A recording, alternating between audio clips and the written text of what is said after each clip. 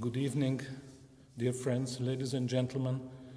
Delighted to be with you tonight in my most favorite hall. Unfortunately, you are not here, but when I close my eyes, I imagine you being with us. Let's hope that these times will pass and we can continue playing for an audience here, as we have been doing in the past. An all Bach program, you don't have to ask me why, because over and over again I say that, to me, by far the greatest composer who has ever lived is Johann Sebastian Bach. And one doesn't have to prove that. Those who disagree, they don't have to listen. To begin, the Capriccio in B-flat major, an early work from the teenager Bach. We know very few pieces of his from this period. He was 18 or 19 years old when he wrote it. And it tells a story. This is program music. He had his predecessors here, for example, Kuhnau with his biblical sonatas, short movements, and each movement has a little title. For example, the first one, which starts like this.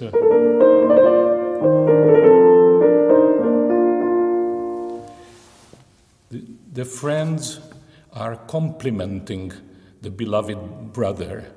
The story is that he has been called to leave Germany and join the court of the Swedish king to become a court musician.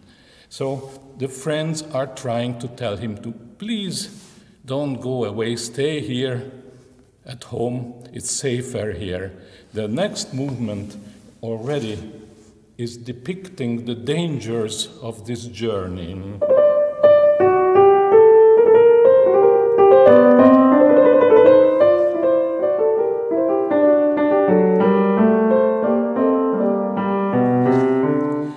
It's a conversation piece. Each person adds to the conversation, saying, oh, don't catch cold, or be careful with the luggage, or be careful with the robbers on the road, etc. Traveling has always been a dangerous undertaking. And then comes like a Passacaglia,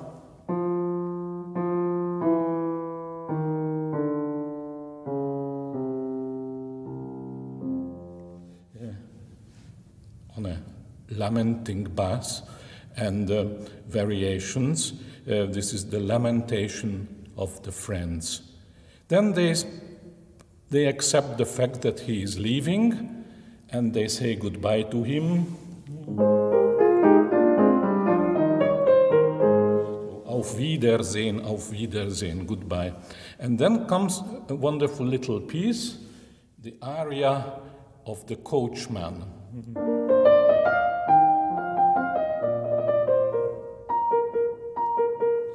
And listen to this motif. This could be the post horn, but to me this is the horse. So we have a very musical coachman and an even more musical horse who contributes to the music. And the work ends with a jolly fugue.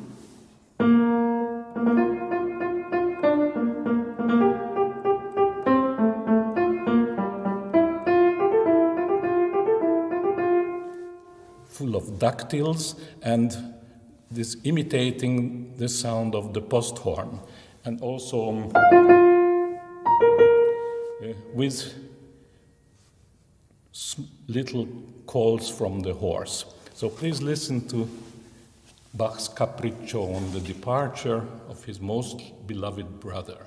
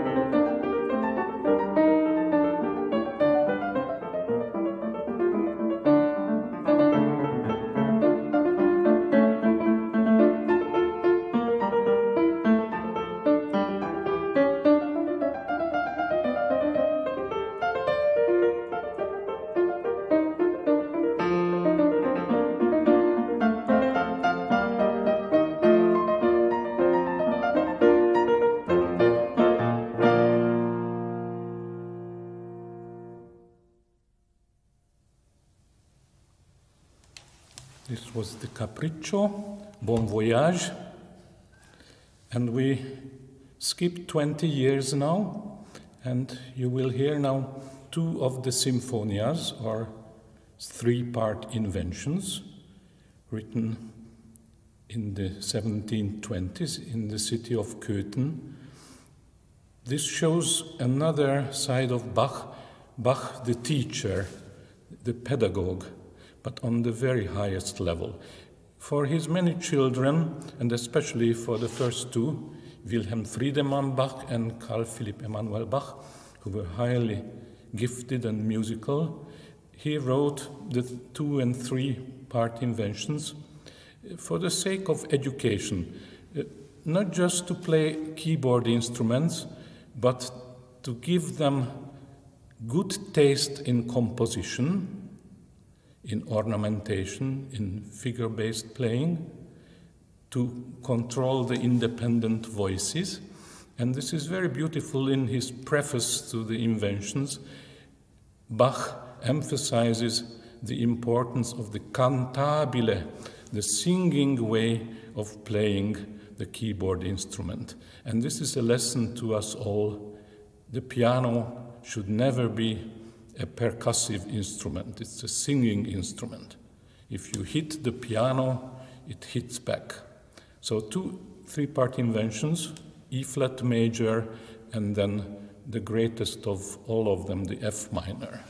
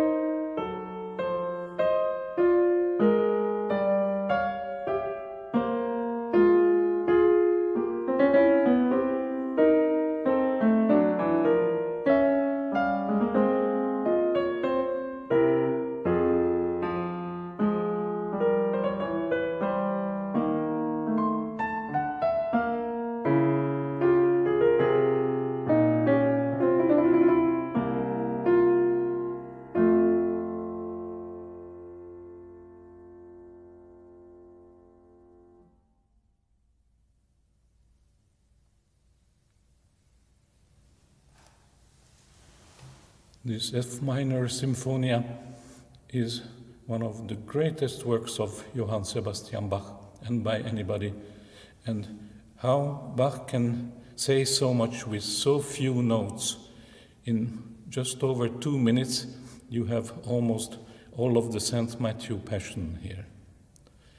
From the same period, mid-1720s, comes one of Bach's most celebrated and famous compositions, the Chromatic Fantasy and Fugue. Already in his lifetime, this work has achieved great popularity, according to Bach's first biographer, Forkel. He writes in 1802 that all of Germany and indeed all of Europe knew this piece, and this established Bach as one of the major composers of the time.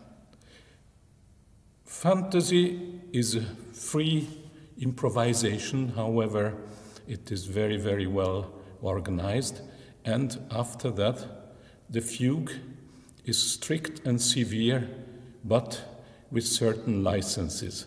So, as Pablo Casals beautifully said, freedom, but with order.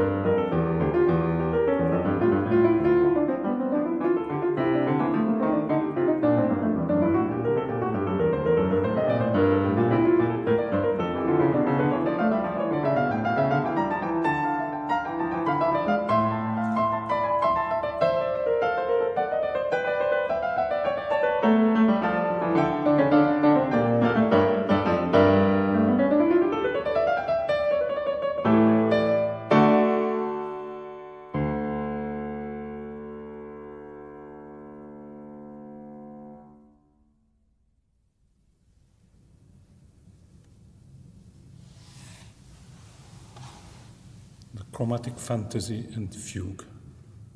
Thank you for listening. We move forward again. Bach was born in Eisenach, 1685, the same year as Handel and Domenico Scarlatti. It was a very good vintage. And he died in Leipzig, 65 years of age, in 1750. The next two pieces belong together. They are the second part of Klavierübung, keyboard exercise. And Bach was not just the greatest composer, he was a great encyclopedist and a great scientist. So he looked at each genre of composition and took that to perfection and beyond. These two works are the Italian Concerto and the French Ouverture, written for a harpsichord with two manuals, so I am playing it on the wrong instrument. I apologize. However, the music is so great that it transcends the limitations of instruments, and every single instrument has its limitations, also the modern piano. We try to overcome that by making illusions. Illusion of a legato, illusion of sustaining a note, etc. What is special about these two works? First, I would like to say that Bach is a German composer, but he is not at all nationalistic. Nowhere in his works do we read the word Deutsch, German. He's a European, he's an international composer. Here he writes a concerto in the Italian style and the French Ouverture. In the French Ouverture we find French, German, Spanish, Scottish dances. So we have the perfect example of Europe, and let's never forget that. We should be very proud of that. Here in London, in this wonderful hall, and played by my humble person, a Hungarian Jew. So here we have the Italian concerto, modeled on Vivaldi, Corelli, Albinoni, and other Italian masters. But for a concerto, you need an orchestra and a soloist, or a group of soloists. And Bach manages the miracle of creating the illusion of an orchestra and a group of soloists. So concerto grosso and concertino, or concerto piccolo. 3 movements. The first movement has no tempo indication. The second one is Andante.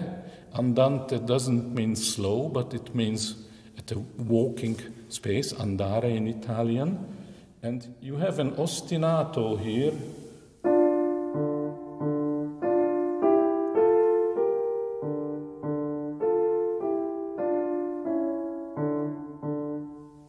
This ostinato, this is like a heartbeat. If I may tell you the story when the Hungarian goes to the cardiologist and he gets examined, and the cardiologist says, "Excuse me, but are you Hungarian?" And he says, "How did you know?" "Because your heart beats tick-tock, tick-tock." So this is an Italian heartbeat. And the last movement is a jolly, cheerful, wonderfully exuberant Presto.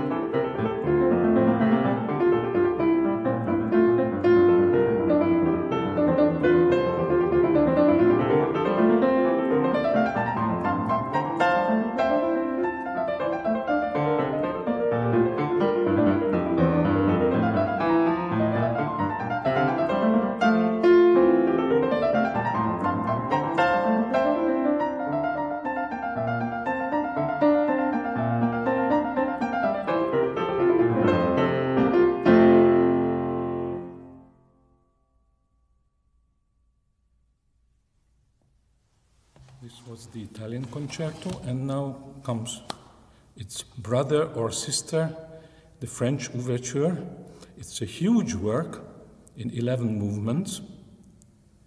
It pays homage to the French composers Lully, Couperin, and Rameau, and especially the first movement, which is the French Ouverture, with its very festive dotted rhythms, so like that. And each section is to be repeated.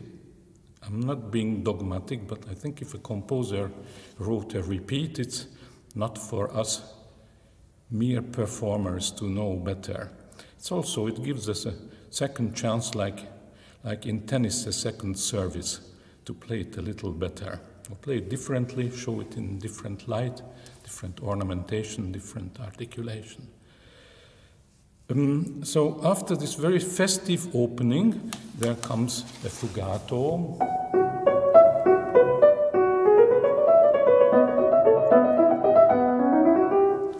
And also here, like in the Italian concerto, we have the orchestral sections and the solo sections, interchanging. After that, we get down to the galanteries, the dances. First, a French Courante.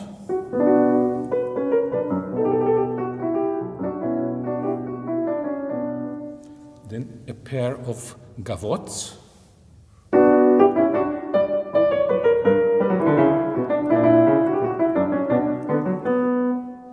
And Gavotte always begins with 2 crotchet upbeats. So. Then a pair of Passepieds. A Passepied is like a very fast minuet.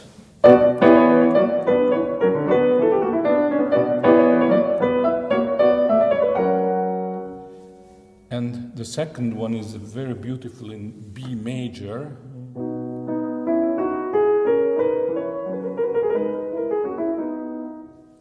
Very peaceful music, very gentle.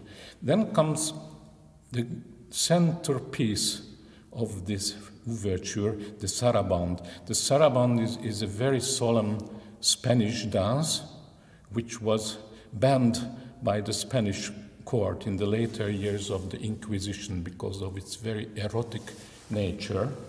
I don't find anything particularly erotic about this, but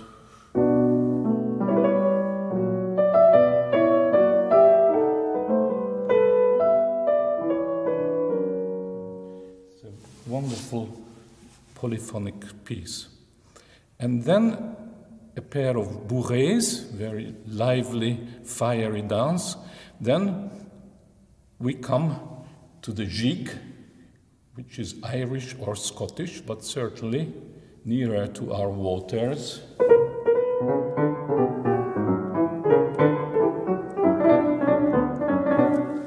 Very bouncy, a sailor's dance. And usually a suite or a partita would end with the Gigue, but Bach makes an exception here and adds a final movement titled Echo.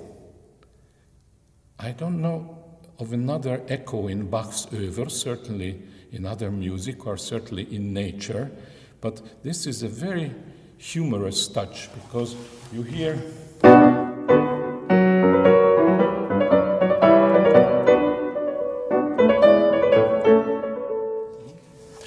again, on one instrument, he creates the illusion of an echo. Please listen to the French Ouverture.